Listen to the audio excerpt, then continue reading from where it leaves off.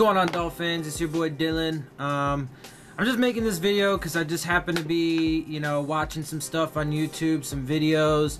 I watched some Dudley Do Wrong and stuff like that. I watch his shows. I don't agree with him on a lot of things, but that's okay. I watched some of his stuff. I watched this Good Morning Football clip on YouTube where they're talking about it.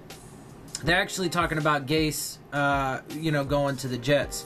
But there's a couple things I wanted to point out and talk about. So first of all, let's keep in mind that while, Gase got fired and he's now with the Jets, with Sam Darnold, with a good defense, he's, Dow Loggins is probably going to be his offensive coordinator. Who is it? Is his defensive coordinator? Greg Williams is his defensive coordinator. Look, man, he's getting a staff together and he's gonna, make some noise. He's gonna do some good things there. They were talking about Kyle Brandt was talking about how, Adam Gase is one of his favorite. Before I get to that, the point I was going to make is that while, we fired him and stuff, we actually still owe him, I think, $10 million for this year. So he's going to get paid. We're going to have to pay him. The Dolphins, Stephen Ross is going to have to pay him for this year. I mean, he should have just kept him.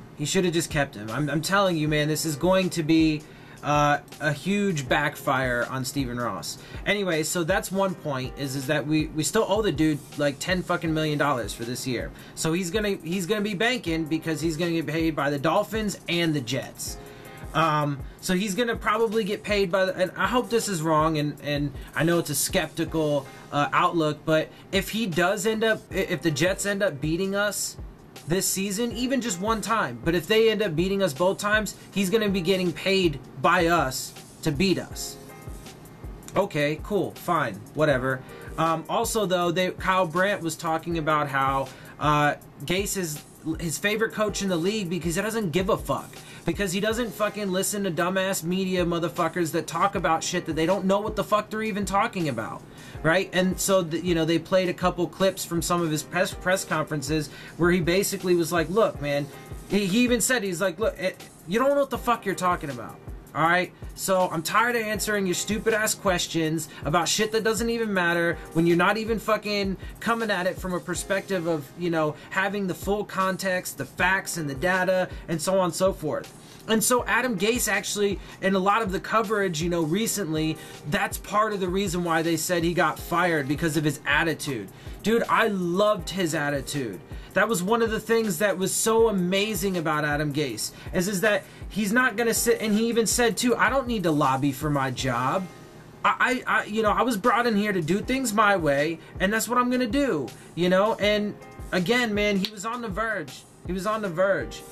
And so to talk about Brian Flores a little bit, and again, I'm not going to do, the full video profile video on him until he's actually announced as our head coach, which, he can't be right now because the Patriots still have to play tomorrow. But I mean, look, he's going to be in the same position Adam Gase was, when he started, being that he's going to be a first-time head coach.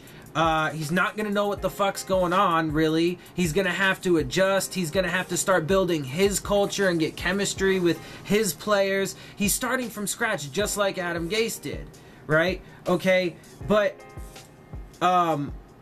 so, I mean, look, in 3 years, but one of the big differences, though, between then and now is then Stephen Ross did not hit even close. He didn't hit the reset button. I would argue he's still not hitting the reset button. I still think he's doing it very half-assed, which it historically hasn't worked out for him, for us, for this team, whatever. But I mean, in 3 years, if we do end up, only winning a few games for the next few years, well, is he gonna keep Brian Flores around long enough to give him a chance to get things settled in and to build the locker room that he wants to make sure he's got the coaching staff that he wants to? Keep in mind, Vance Joseph, the defensive coordinator, for what anybody thinks about him, he left to be a head coach after 1 year with us. So then he had to change his, now he, brought Matt Burke in because he expected that was going to be the case. But he doesn't get, credit for planning ahead and whatever. He doesn't get credit for shit. But man, I'm telling you, and look, part of me didn't even want to make this video because I hate talking about it. It kind of gets me down a little bit, but I just, man, I'm just trying to impress upon, you guys, Dolphins fans, my viewers, that it was premature, it was unwarranted, and I mean, and again, man, I can't say it enough. I hope I'm so wrong about all this, but it just, from the data that I have and what I feel inside me, and so I make these shows for you guys, and so I gotta be honest with you. I can't lie to you. I gotta be real, and I gotta tell you how it is. Just the way, with the information and data that I have, and again, it is relatively limited, but from the information that I have and the way I feel, man, I feel like all the pieces are now, falling into place for us to be not just an average team, because the past couple decades we've been stuck in mediocrity, right? We've been stuck kind of in the center. Gase showed a lot of potential and promise to finally be able to take us out of that. But now with this move, I really feel like we're going to end up being a dumpster fire. I feel like we're going to end up being in the fucking, shitholes of the AFC East while the Patriots are still around. With the Jets, I feel like now are going to be so much better next year. And it's just, and then look, again, I feel like Dolphins fans are like wanting that because I don't understand how people could feel like this was really necessary. Like, we were on the verge, man. We were on the verge of really being a contender. And again, our owner even said, well, we might not even be competitive for 2-3 years. Jesus Christ. Why? Why do Dolphins fans want that? And then, now we're going to talk about, Tannehill's probably going to get, cut or what have you. Oh my God. What are our options? The options in free agency are garbage. Colin Kaepernick. If you guys want to have a conversation about getting him, fine. Then I would actually entertain, I would be we can have the conversations regardless, but it would make more sense to me if somebody was like, hey, we should sign Colin Kaepernick and then draft a guy, and then Colin Kaepernick could be the interim whatever quarterback. But that's not going to happen. We all know that's not going to happen. But then who else is out there in free agency? We're going to get Cutler again? Is Brock Osweiler going to be the guy? No. We have Luke Falk, and we just signed that other quarterback, but those are young raw guys that we don't know shit about, that are going to take time to come up and have to be groomed. They might not even be all that good. David Fales, well, he's not really and a lot of these guys now, Brock Osweiler, David Fales, they probably won't even be around next year. Okay, so then what in the draft? We're going to be drafting middle of the pack. There aren't very, in each round. So there aren't even very many good quarterback options. The ones that are good are going to get taken at the top of the draft.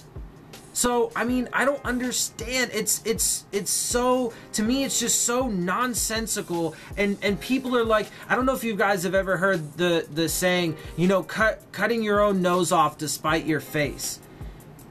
Like, I don't get it. Why? Why are we like handicapping ourselves? These moves are handicapping ourselves, and we are like, setting ourselves up for failure. I don't get it. Like I said, I could be wrong. I hope I'm wrong. Nothing would make me happier to, in a year from now, be able to be like, you know what? While Adam Gase might be having a really good year with the Jets, because I hope he does, not necessarily because he's with the Jets, but because I really like Adam Gase and I hope he has a good career. I know he's gonna, but even though he's having a good year with them, we swept the Jets. We actually had a better year than what was expected. Brian Flores, or whoever the fuck our head coach is doing great. I hope that I'll be able to say that. I do. You have no idea how much it would please me and make me happy to be able to say that. Unfortunately, I consider myself to be a very logical person, a very reasonable person. I like to make sure that I have all the facts, all the data, that I take in multiple sources, that I have the full context, you know, that I approach things logically, reasonably, and so on and so forth. And that, coupled with the way I'm feeling about this, it just doesn't look very good, and it doesn't look very promising, and, you know, I don't know. So, you know, I wanted to talk about that a little bit because I just got incensed. You know, I just got, I had to, man, because, you know, and look, I'm going to, you know, I'm going to do my due diligence to, you know, give you guys a good profile on whoever our next coach is. I'm going to try my hardest and my best to be as optimistic and as upbeat for you guys as I possibly can be. But I got to be real. I got to be honest. I got to give you the full context and the full, you know, information and all that stuff. You know, and I got to keep it real, man. I got to keep it real.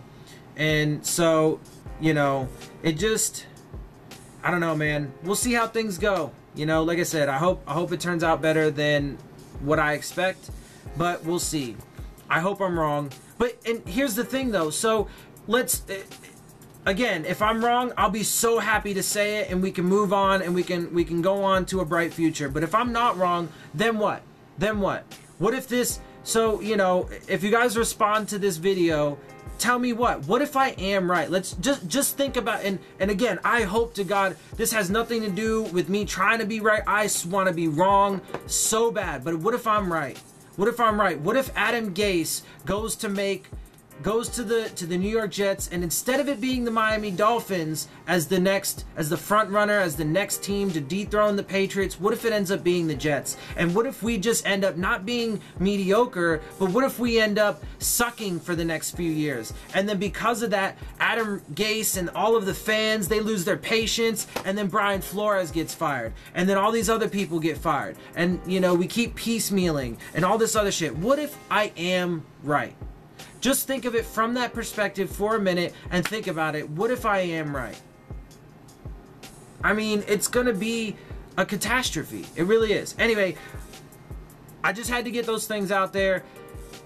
Just some off-the-chest shit. So now I'm going to go back to being a happy Dolphins fan. So I'm going to cut it here. I hope you guys do, you know, at least enjoy, you know, having another perspective, a different perspective, because everybody, man, you know, pretty much everybody else, all the other, you know, media, national media, Dolphins media, the other podcasters, they all have different opinions than I do. So I at least hope you guys can appreciate and respect a different perspective, even if you don't think I'm right.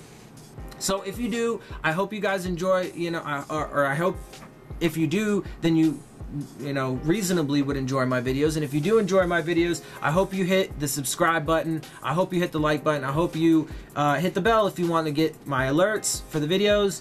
My nose is itching really bad. Make sure you leave your questions, comments, and concerns down in the comment section. And of course, as always, make sure you follow me on Twitter at Dillon Tartaro. And with that, I am out. I'll see y'all soon. I hope I'm wrong. I do so much. I want good things for this team, and for this franchise, and for this fan base. So with that, I'm out. I'll see y'all soon. Phins up.